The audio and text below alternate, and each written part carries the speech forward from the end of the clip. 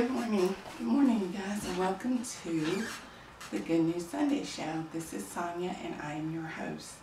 And it is the second Sunday in June. As a matter of fact, it is June 11th, 2017. And being that it's June 11th, 2017, this is the Sunday in which we read, pull some books from the reading closet. And I joy to do that. So the books that we'll be reading today are Real Artists Don't Starve by Jeff Goins, Put Your Warrior Boots On by Lisa Whittle, and I Am Number 8 by John W. Gray. And we never forget the word of our Lord and Savior, Jesus Christ, God. And this week, this month, we'll be reading some verses from the African Study Bible. So I'm very excited about that, and we're just going to get started. So first of all, we're going to read from I Am Number 8 by John W. Gray. And I believe John is a member of the Joel Osteen pastoral group, is who he is. So I'm just going to open it up, and we're going to read a few paragraphs. Okay, so actually we're on page 72, and the bullying against me or someone else hurt me deeply, and for quite a while I was really young. But over time, I became very thick-skinned. I learned to use this emerging gift of communication of mine to deflect insults. Excuse me. My mother used to teach me that if someone said something about my shoes, then I should respond with, "Yep, you're right. We don't have a lot of money, so this is the best we could do." Or if they talked about my teeth, I should respond with, "Yeah, I do have a pretty messed up grill, and it worked." My response would disarm my bullies. Before I knew it, the people who were trying to make fun of me had no more ammunition, and that left them wide open. I'm not proud of it, but I would take my mom's advice much further than she probably would have wanted me to. When my bullies were disarmed, when they didn't have anything else to say, I would clap back with a scathing insult to defend myself.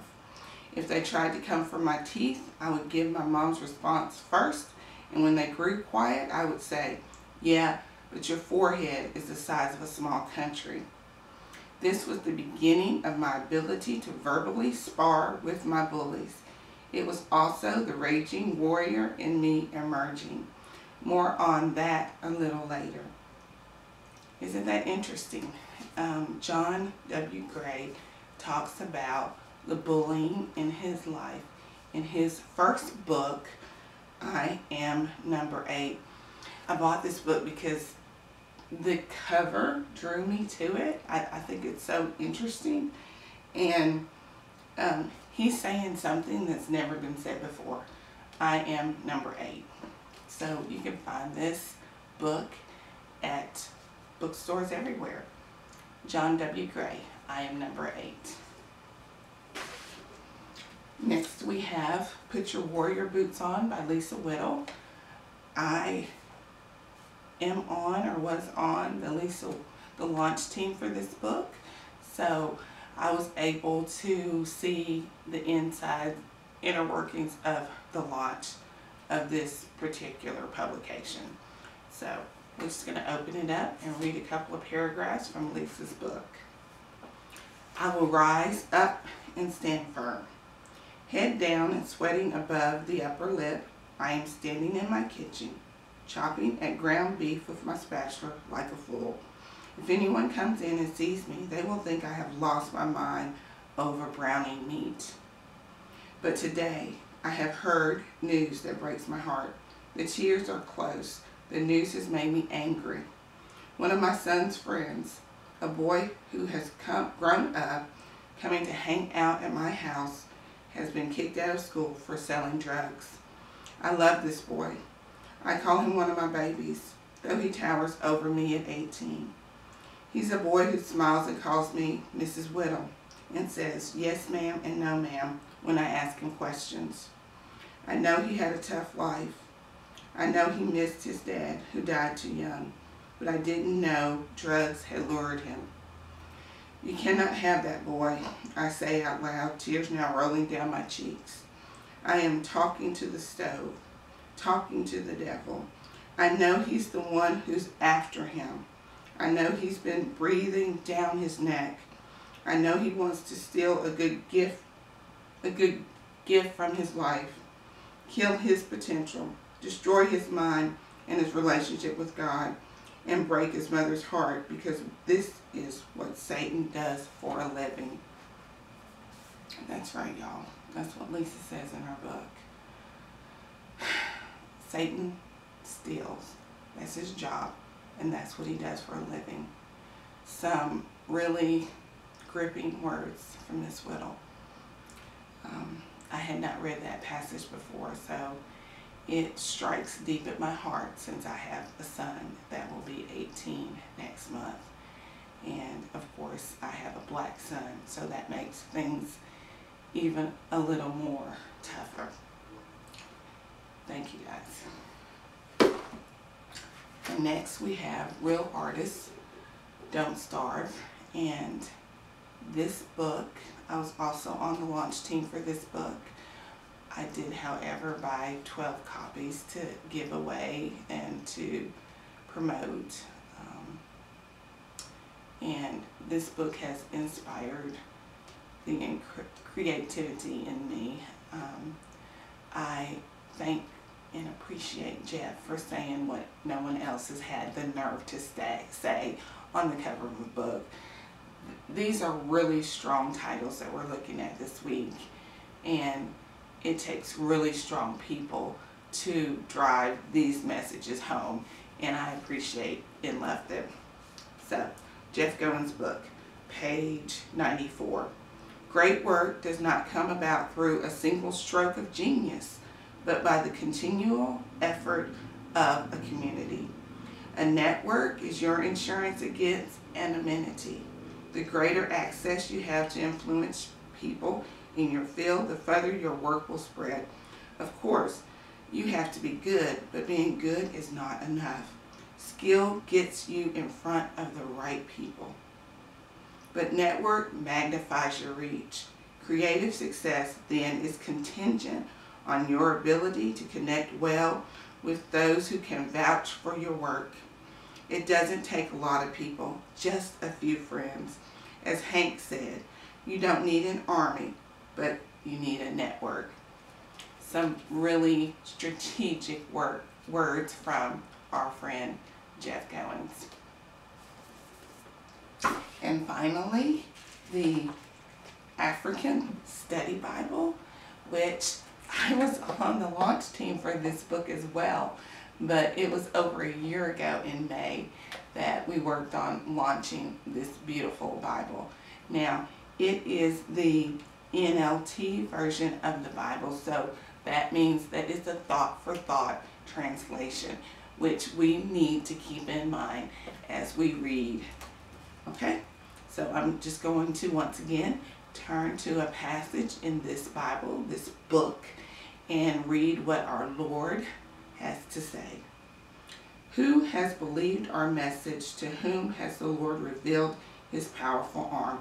I'm sorry, I am reading from Isaiah 53. My servant grew up in the Lord's presence like a tender green shoot, like a root in dry ground.